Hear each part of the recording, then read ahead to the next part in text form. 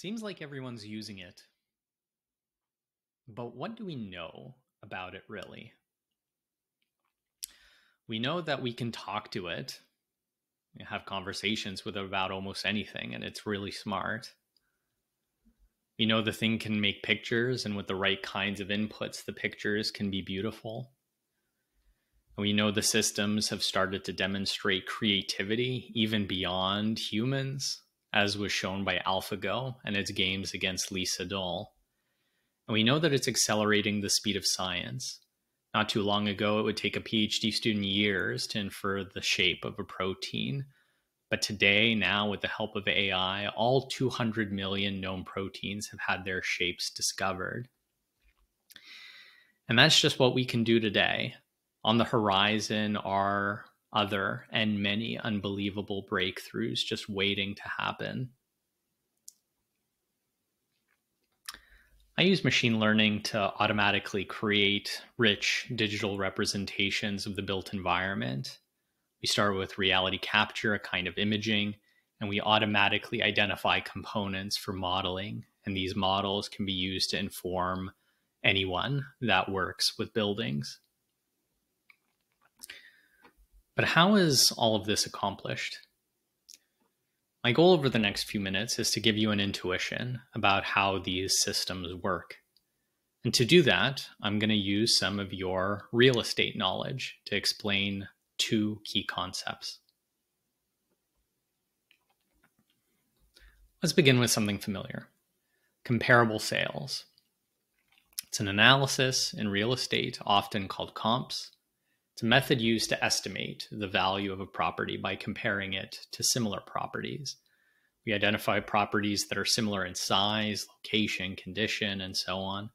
And the sale prices of these comps are then analyzed to determine a fair market value for the property in question.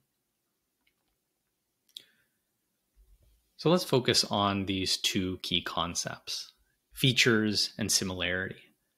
Features are important for comps because they are how we describe and represent properties: location, size, age, number of bedrooms. What happens when we include a feature? What happens if you remove or ignore a feature? The whole analysis changes. And much like comps, deciding what features to use to describe things is central to machine learning. How we assess similarity is also important for comps. For something like location, how close do two properties need to be in order to be considered similar?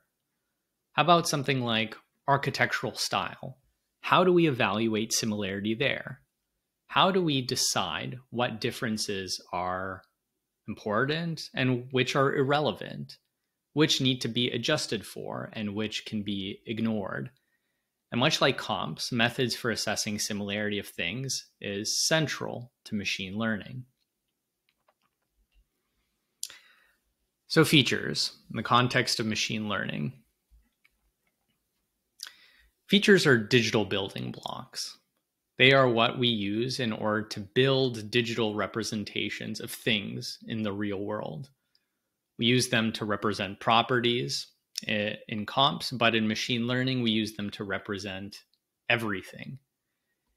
In machine learning, the task of deciding what features to use and which not to use to represent something is called feature engineering. When a feature is used to represent something, that value or category describes a position in a feature space. Here we see a feature space with two dimensions because two features were used to describe the thing. But if we used, for example, 20 features, this feature space would have 20 dimensions. Well, that would be harder to visualize. Feature spaces in machine learning can have dozens, hundreds, or even thousands of dimensions. The power of this feature space is that it encodes real-world relationships as geometric relationships. And in this feature space, similarity is proximity. So if we have two things, we describe them using features, and they fall close together in the feature space, we know they are more similar than if those two objects were to fall further apart in the feature space. And so feature engineering is a design process. We design the space in which we operate and where it is most simple to make decisions. Depending on what features we include, we might push things together, making them seem more similar, or we might pull things apart and make them appear less similar. And so with each feature, we bring things together or pull them apart. Returning to comparable sales, let's talk about similarity and making comparability determinations. We have a property, and we are estimating the value of that property. We have described the property using features, and those features have allowed us to place the property in our feature space. We take the other properties in our data set, and we also describe those properties using the same features. This allows us to bring all these other properties into the same feature space. Now we want to compare this one property with all of the other properties so that we can estimate the value. So to do this, we draw a boundary within the feature space. In machine learning, this boundary is called a classifier. In this case, we just draw a circle with some radius, and all properties inside of the circle are considered comps, and everything outside is ignored going forward. Another approach might be to find natural groupings based on the distribution of points within the feature space. Here, we've identified three groups. There's yellow, blue, and red. And all properties in the red group are considered comps, and all properties in yellow and blue are ignored going forward. Now that we've identified the comps, we transfer the sale prices of these comps to our property of interest. We do this using regression, which applies all necessary adjustments. So we see that because of the patterns of pricing in the feature space, the analysis sets the value of our property at 654K. Of course, machine learning operates in many different domains.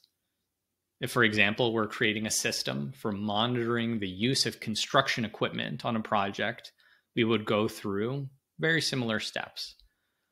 We transform things in the real world into a feature space.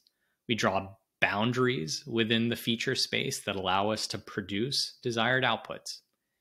In this case, it allows us to identify the position of the excavator in our images or video by asking, is this object similar in color to other excavators we have seen?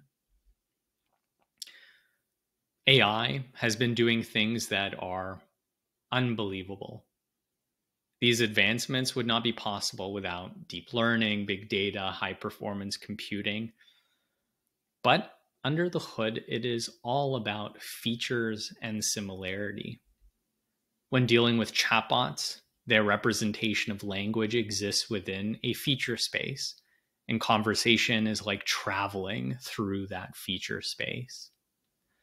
When recognizing things in images and videos, these objects are represented in a visual feature space, and making decisions on what things are relies on deciding, is this thing that I am looking at similar to something I have seen in the past? And so machine learning is like operating in a galaxy of concepts where real world relationships are geometric relationships, where similarity is proximity. And so it's the work of ML engineers to take these galaxies and to use clever ways to disentangle them, pushing things together and pulling things apart. So drawing useful boundaries, creating these classifiers, and making similarity assessments can become easier. So in my own work, the process is no different. We take some representation of the world, we transform it into a useful feature space. We're drawing boundaries around all the building system component categories like walls and doors and windows, allows us to automate the recognition of building objects.